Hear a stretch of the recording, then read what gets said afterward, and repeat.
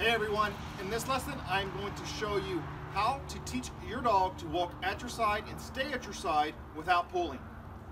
So to get started, the first thing you need to do is to figure out where you want your dog. And what I mean by that is, where do you want your dog to walk? So I like the dogs to walk with their right shoulder staying in line with my left leg. If you like your dog on the right side, then you would have their left shoulder in line with your right leg. And I want the dog to stay in this position and walk with me with the leash having slack in it. And actually what I want is the leash to look like a J. So I want a J in the leash. If you can see that there. And my left hand is going to hold that leash and it's going to stay in the fixed position. And how this technique works is I'm going to show the dog that as long as you stay in this position, you get to continue to move forward. Anytime the dog forges on me, the correction is me moving back 2 steps. All right, so what I'm going to do, just to show you how this technique works, is I'm going to slow it way down for you. So I have the dog at my left side, and she's not trained to know where I want her yet. There's the J in the leash. My left hand grips the leash. I'm going to take 2 steps, 1, 2, and then you're going to go back with the dog. Okay? That's the correction. So you're going to show the dog, if you start forging on me, I'm going to go backwards. Dogs want to continue to move forwards. They don't like going backwards. So that's the correction. So watch how this works. 1, 2, dog forges, and we go back. Okay?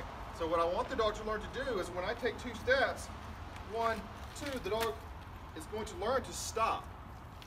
All right, so let's see how this works. 1, 2, dog's forging, and we back up.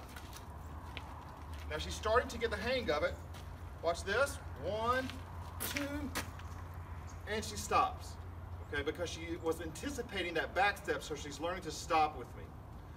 Now I'm going to start doing this in real time so you can see how this method starts to work. Okay. And we are ready. I usually say something like, with me. Get the dog in the correct position, with me, and we're walking along. If the dog forges, back step. With me. The dog forges, back step. Now watch what starts to happen. Good. Girl.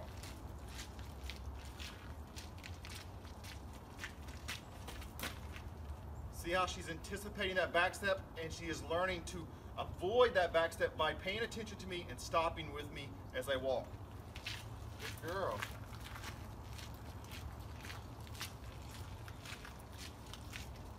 Watch the stop. There it is.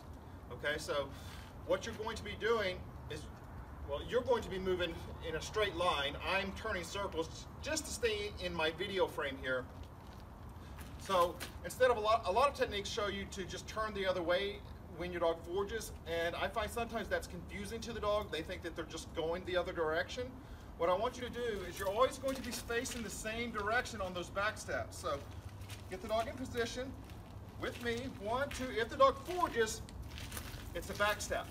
So that shows the dog that as long as you stay at my left side, you will continue to be able to move forward.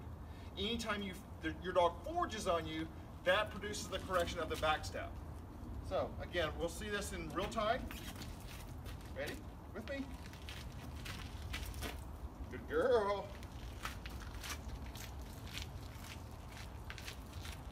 Good girl.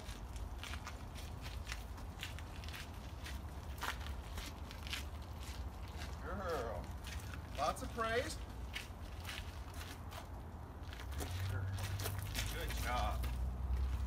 Now, after I have the dog in a controlled walk for a period of time, then I can release them out into a relaxed walk. So relaxed walk would mean the dog has more freedom on the leash, but I still implement the no pull rule. So what I want you to start doing with your dog is go out and practice getting your dog in the correct position, which is the dog at your left side or the right side. Take these 2 steps forward and go back once your dog goes ahead of you. So that's the technique. That's how it works. your dog is going to start to understand that as long as they stay at your left side, they do not have to go backwards. Ready? With me. Good.